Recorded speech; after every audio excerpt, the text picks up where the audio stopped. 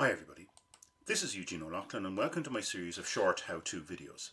In this video we're going to learn how to perform an independent samples t-test for equal variance in R. Now let's say we want to compare, we have two samples representing two populations. In my data file here we're going to be using body temperatures of men and women and make a comparison to see if there's a significant difference between body temperature in men and women. So this means that these are unpaired or independent samples, so the correct t-test is an independent samples unpaired t-test. As with all statistical tests, we have a null and alternative hypothesis. The null hypothesis is that the population means of men and women in this case here are equal, and the alternative hypothesis is that the population means of body temperature men and women are not equal in this case here. I'm going to run this test at an alpha value of 0.05. So let's take a look at the data before we go any further. So the data file is called 86datafile.csv. This CSV file plus all R scripts and all other sample files used in this series of videos are available in my GitHub. You'll find a link to that in the information section beneath this video on the YouTube page. So let me read this file in and store it in a vector called body temp and then display the contents of body temp. Just going to scroll up to the top here so we can look at the head of it. We can see we've got just two variables in this data file, and we have temperatures in degrees centigrade of men and women. We have 64 men and 62 women. So we need to watch out sometimes for null values like this coming in. But we're going to be okay for that in this video here, but in other circumstances, really watch out for NAs in your data set. So we've got our data read in, and because we want to conduct a independent samples t-test, I'm first of all going to check for normality. Okay, so I'm going to use the Shapiro test to do this. Shapiro.test, open and close brackets, and I'm going to do the body temp for men first, and let me run that. We get a p-value of 0.3974, which tells us that this value is greater than an alpha value, say, of 0.05. Therefore, the data are normal. Let's go ahead and do the same then for women. Shapiro.test, and then body temp, $ women in this case here. Run the test for that. And we can see that it's not quite as clear, but we have a p-value of 0.077. Therefore, this is greater than 0.05. Therefore, we also indicate that this indicates that our data are normally distributed. So both samples are normally distributed. Therefore, a t-test is the suitable test to compare their sample means. I also want to test for inequality of variance because we need to establish this, and if the variances are equal we use one set of formulae, but if the variances are unequal we use a slightly different set of formulae to calculate the t statistic. So I want to establish using the var.test function if the variances are equal or not. So body temp,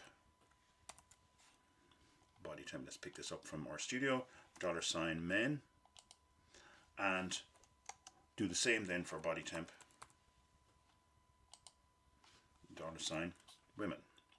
Okay, so this is going to compare the variances of both sets of data. So I run this, and we can see that we get an F statistic of 1.61743, but most importantly we have a p-value in this case here of 0.5579. This is greater than our alpha value of 0.05, and therefore our variances are equal. So the null hypothesis in this case would be that the variances are equal, and with this p-value we've failed to reject that null hypothesis. So now we know our data are normal and our variances are equal, and that then gives us enough information to run the t-test. Now the function to run a t-test is called t.test. So when you have this, when you want to learn a little bit more about t-tests, go to the help section in RStudio on the bottom right hand side and type in t-test into the search bar, and you'll get some information on students' t-tests, description, usage, arguments and examples and so on that you can use in this test. If you haven't used it before, it's always advisable to go and read up about this function in RStudio's help section. So in the t-test then I need to tell R a few things to test first of all. So straight away of course we need the two variables. So I'm going to put in body temp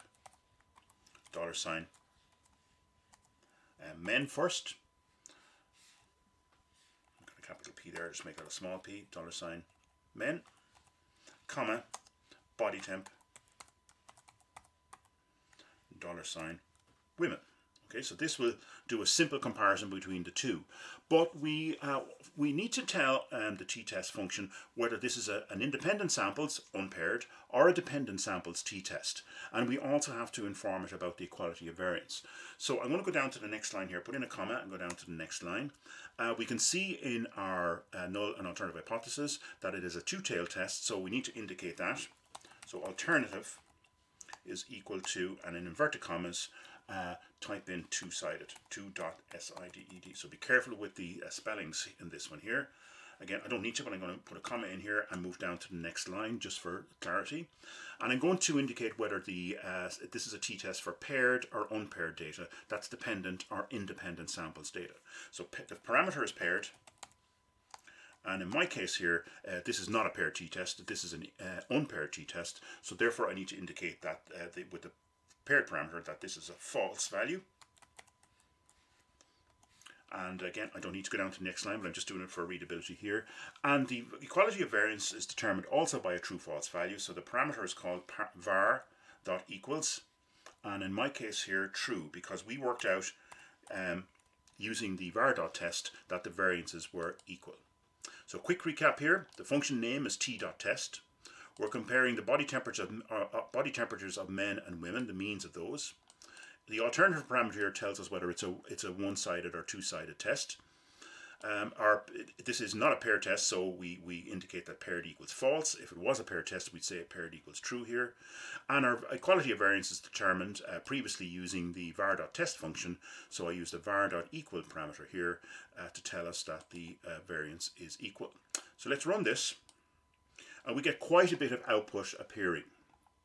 Now, in order to interpret this, we need to go into a lot of details, which is beyond the scope of this video. But very, very quickly, the first things we need to look at are we have our t statistic, which is highlighted here in the console, is equal to minus 2.0295.